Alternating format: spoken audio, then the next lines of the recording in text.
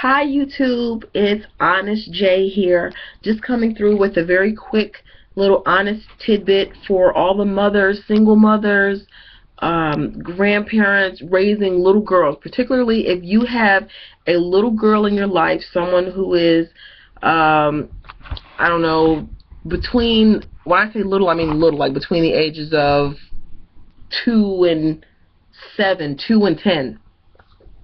Please, please, for the love of the edges of women in the world, please stop putting weave and fake hair in your toddler's hair.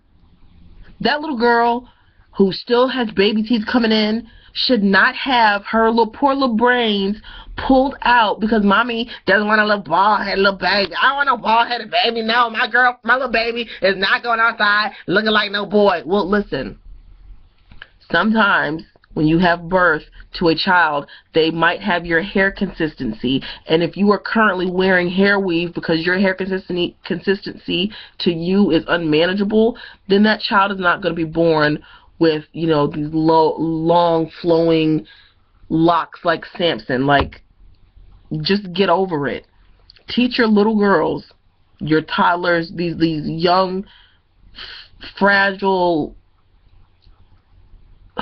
so impressionable gems of our society, of our future, to just work with God has given you. Before you try to tamper with it, before you try to fake it and sew it in, I swear, I was going to show pictures.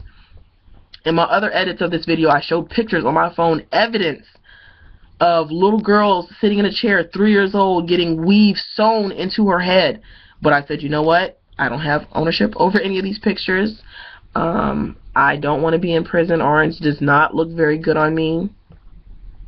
So I probably shouldn't show these pictures. And then one of my followers might be like, oh my God, I know that girl. That's so-and-so's daughter or niece. Okay, I'm not trying to offend anyone to that degree. I'm just being honest. Jay, I think it's an atrocity. It's an epidemic. Those girls are never going to know what the edges of their hair look like or what their edges could have been because you don't want a bald-headed baby. Hello, sometimes babies are bald-headed. I do want to show one picture that I found. Just to wrap things up, I didn't want to make this long. Just something quick about what was on my mind and how irritating it is to me to see parents being so selfish that you won't allow your child to go through a normal phase of not having a lot of hair. Like, come on, chill out.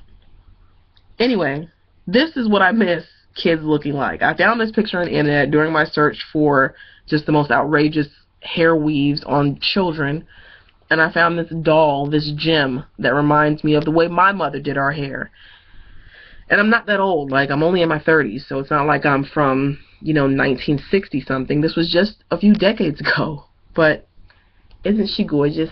Can you see that? Okay. Cute. That's her hair. It's not a lot, but I mean, she's a baby. She's not freaking Kim Kardashian with just flowing locks of hair like she's been alive for 30 years. She's a baby. She's gonna get hair. Don't sew it in. Don't braid it in with braid extensions, like, for crying out loud. Let that child's edges have a chance. I'm done. Honest Jay, over and out. Love y'all.